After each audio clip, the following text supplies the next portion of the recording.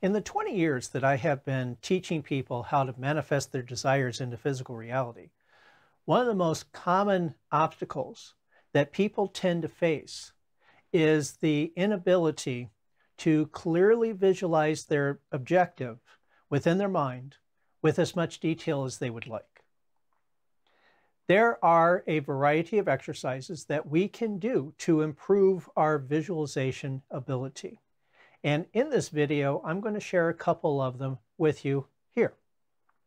So one of the very first things to remember when it comes to visualization is that when you close your eyes, if the only thing you see is dark, that's because you're paying attention to your physical vision.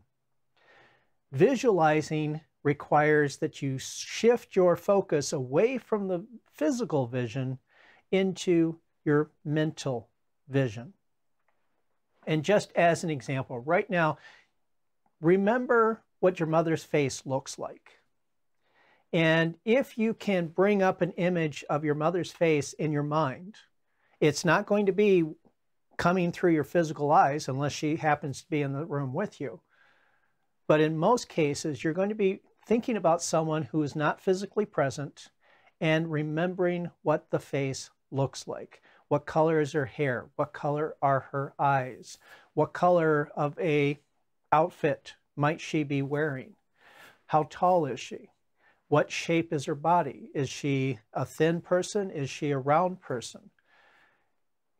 Notice all of the different details of that mental image and describe that person to a random person. Go ahead and describe her to me now as you're watching this video. Go ahead and just talk out some of the details about what your mother looks like. And as you do this, notice that you are describing visual characteristics without a visual person being right next to you. And so this demonstrates what we're talking about with visualization. We're not talking about changing the light that's coming into your physical eyes so that you see something that's not physically present. We're talking about changing the channel on your TV set, essentially, away from physical vision into a mental vision. And memory is a highly important aspect of visualization. Remembering what something looks like and placing the different things that you would like to visualize into the scene together, even when they were never together in physical life. So that's what we're talking about with visualization. And remembering what a certain person looks like. It doesn't have to be your mother. It could be someone else in your family. It could be a friend. It could be a loved one. It can be just some random person off the street that you saw, or as they pass by you, notice what they look like. And then when they pass by you, remember what that face looked like. That's an exercise in both memory and visualization. And the two work very closely together in our manifesting process. So that's one exercise that you can use to enhance your visualization ability.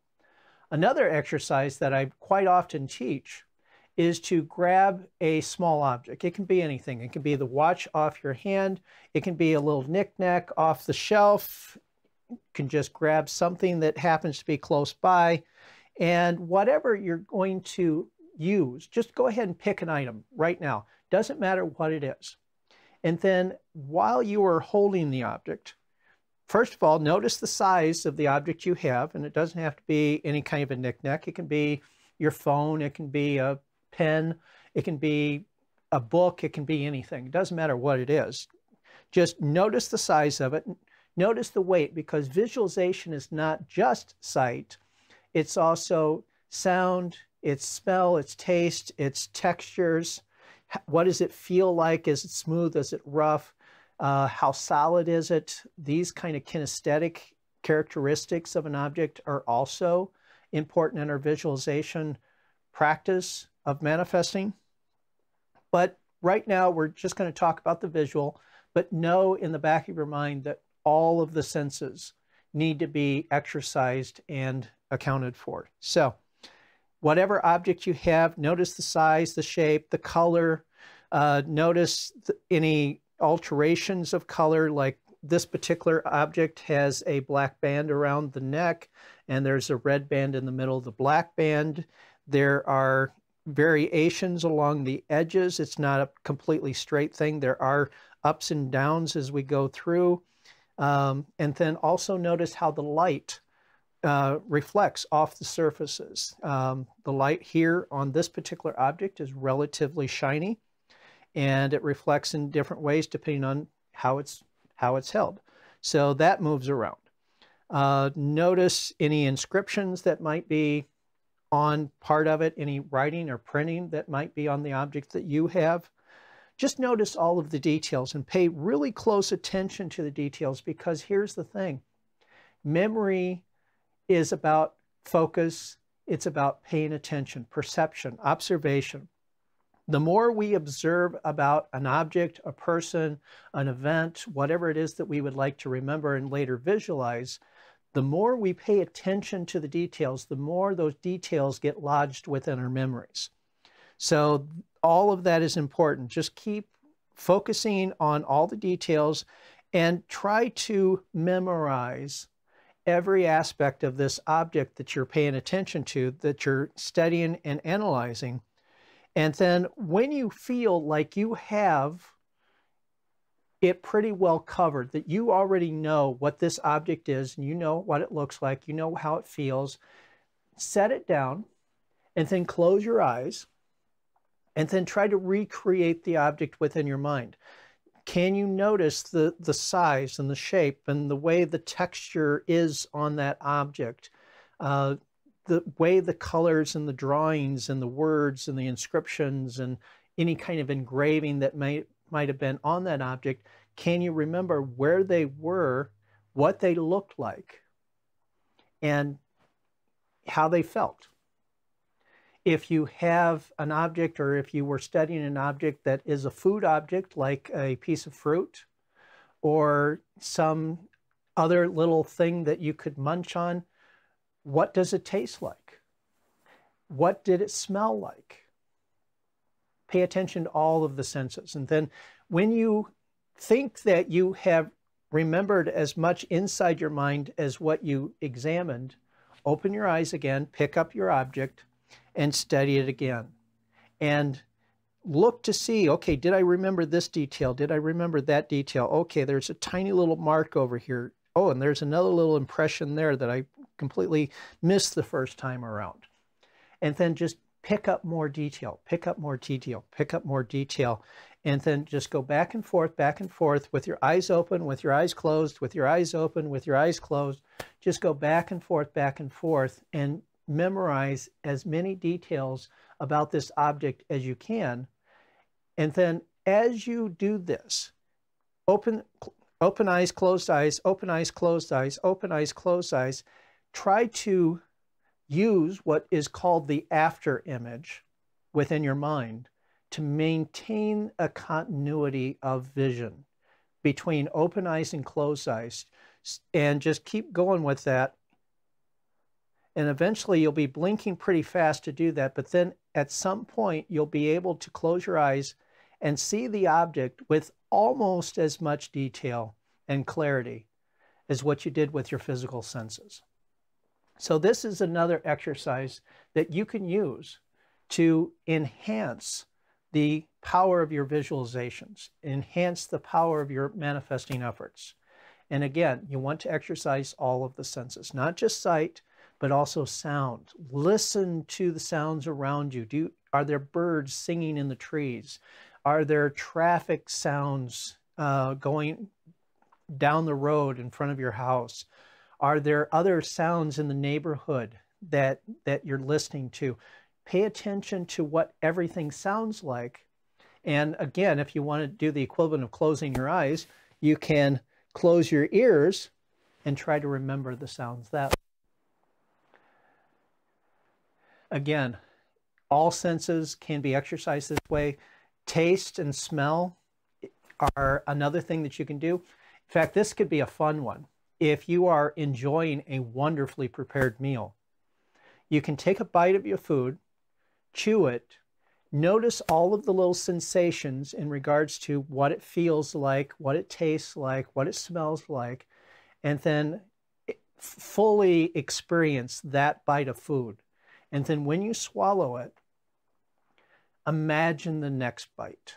Imagine that you're taking the next bite and recreate that experience within your mind, the entire experience, what it looks like, the feeling of moving the food, the utensil up to your mouth, or if you're holding it that way, what it feels like to bite into it, what it feels like to chew it, what it tastes like, how the taste cascades across your tongue and your taste buds, and then how it feels as you swallow it.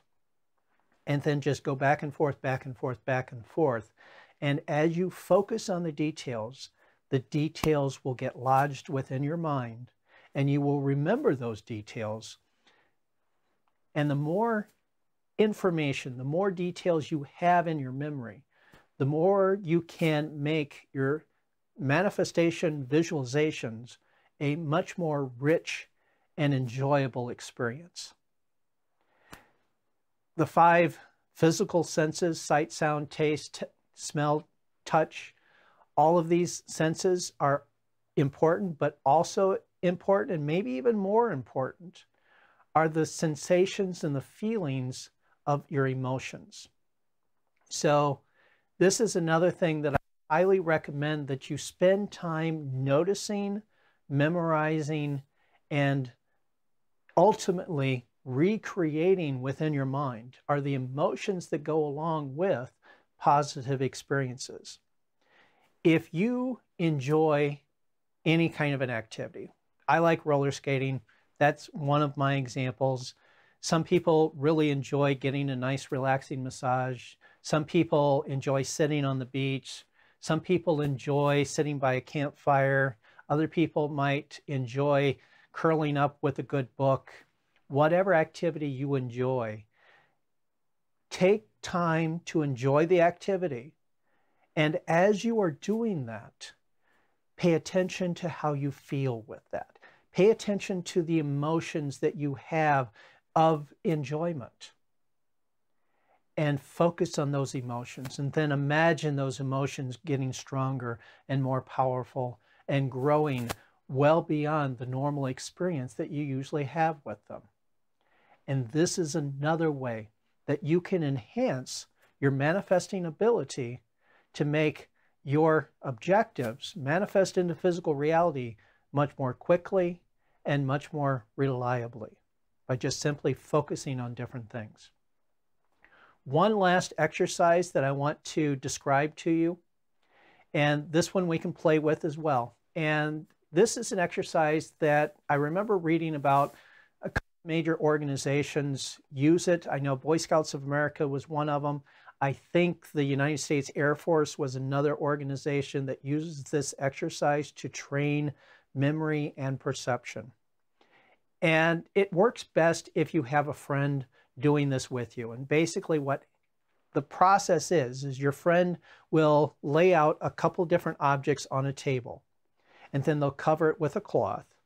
And then you get to come in, and then your friend will uncover the objects, take the cloth away, let you see the objects for a period of time. Maybe it's 30 seconds, maybe it's a minute, whatever period of time works.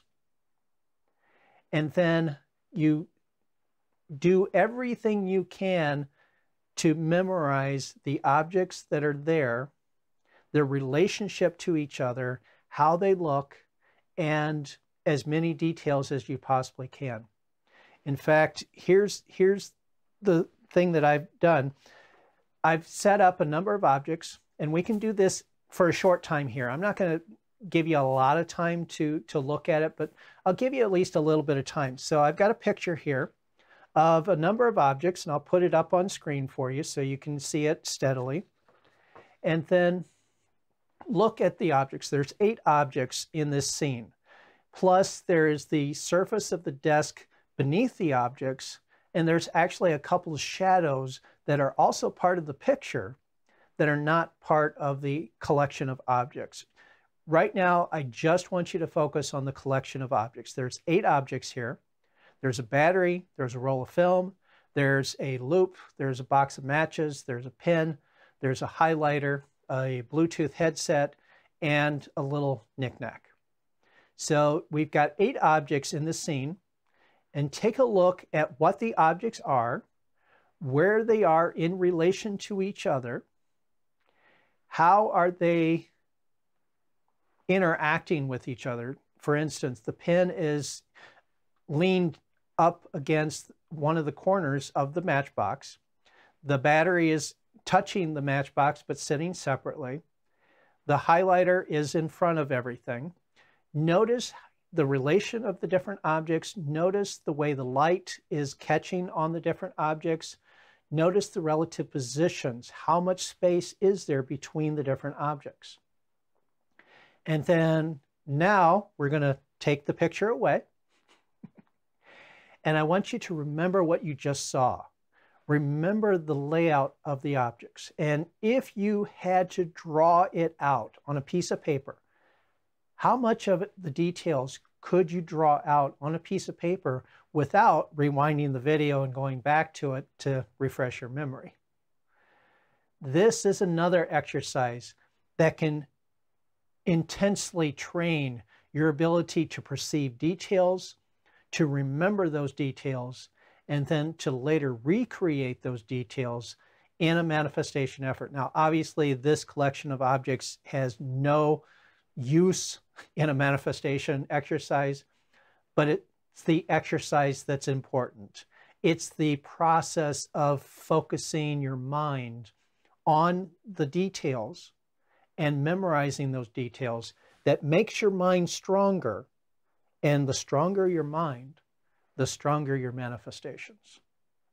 So that's it for now. A lot of good ideas here for you to play with, to practice with.